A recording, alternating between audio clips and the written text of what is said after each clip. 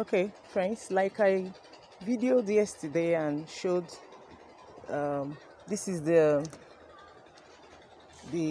planter wooden box that we made.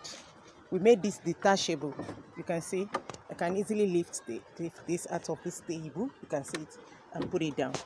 We made it detachable so that it can be easy to lift out from this place.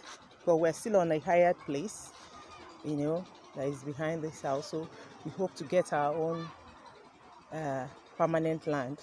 So that's why we made it. See, this is 4 by 3 by 4.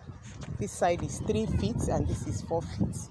So we had to cross this the crossing on the floor. Though we're still going to put a leather or a sack bag or sew it into it to help retain water and not easily spoil the wood. So we're able to make only 2. This is the second one.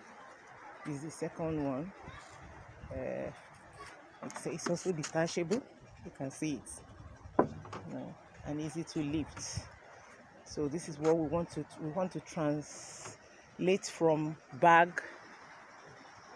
bagging over back to planter wooden boxes. So the little that remained, the leftovers wood, you can see we made a small size. I don't even know the size the size of this. I just came back now and saw that the carpenter came and did. This also is detachable. This is so easy to carry.